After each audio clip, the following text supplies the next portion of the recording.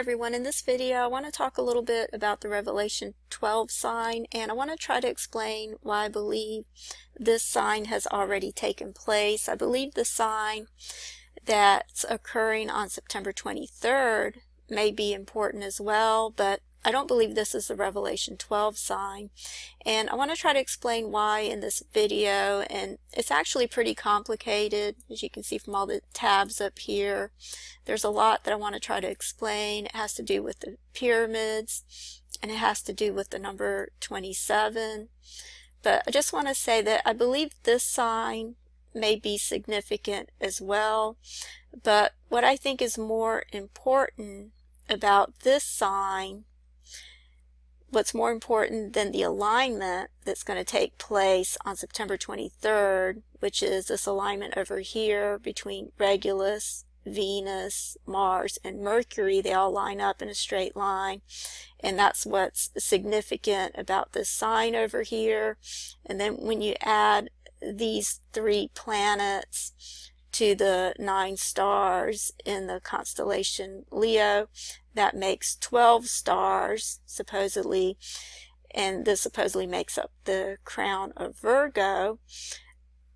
But one of the problems that I have with this is that I just believe this is too huge to be considered a crown. I've said this before, that no one would be able to walk with a crown that big. They probably wouldn't even be able to stand up with a crown that big. That's just too huge to make up a crown. And I've always believed that, or for a long time I've believed that the 12 stars are always in Virgo's head.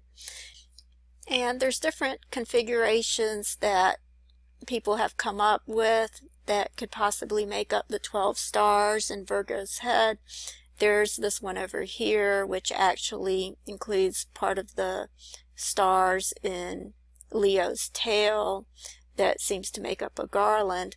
But when I was researching this about a year ago, last year, I came across this image over here, and I couldn't help but notice this number, this star number over here, which is HIP 57779, and of course this is the Hebrew year 5777, and 9 is the number for judgment, and the HIP is the name of the satellite that was launched back in 1989 until 1993.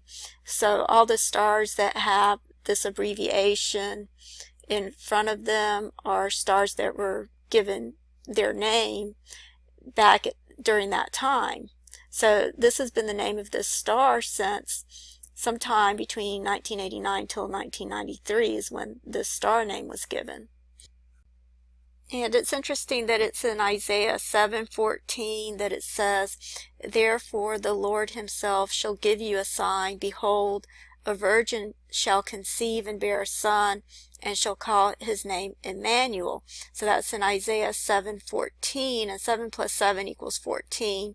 So this is almost like it's 777, and then again you have a star number that's 777, and this is Hebrew year 777.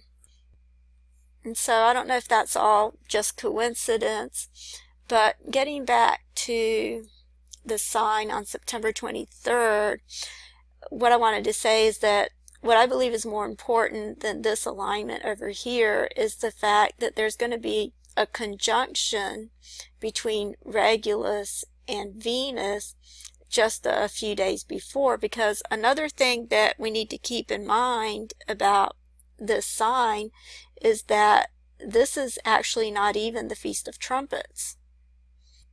The Feast of Trumpets is actually on September 20th and goes through September 22nd, and so when this sign takes place, this is going to be after the Feast of Trumpets.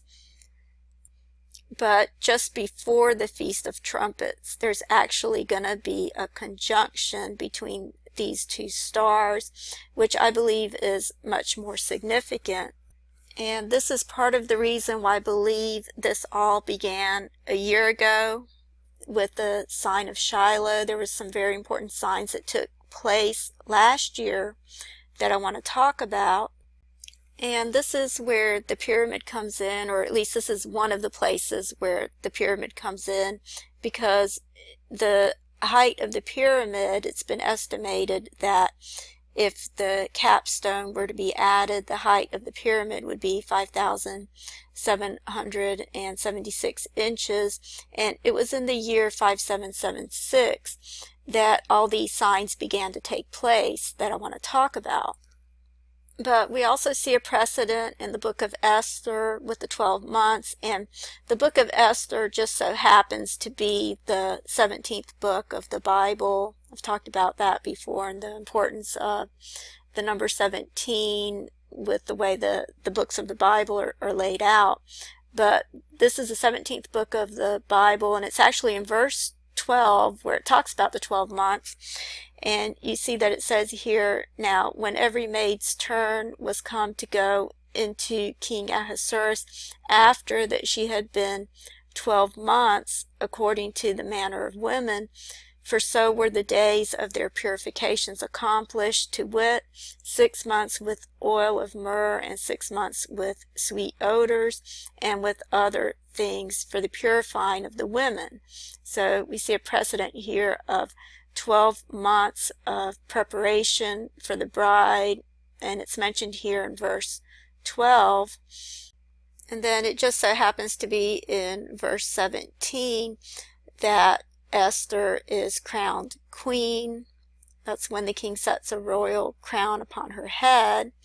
And I'll just go ahead and read the verse. It says, "And the king loved Esther above all the women, and she obtained grace and favor in his sight more than all the virgins, so that he set a royal crown upon her head and made her queen instead of Vashti."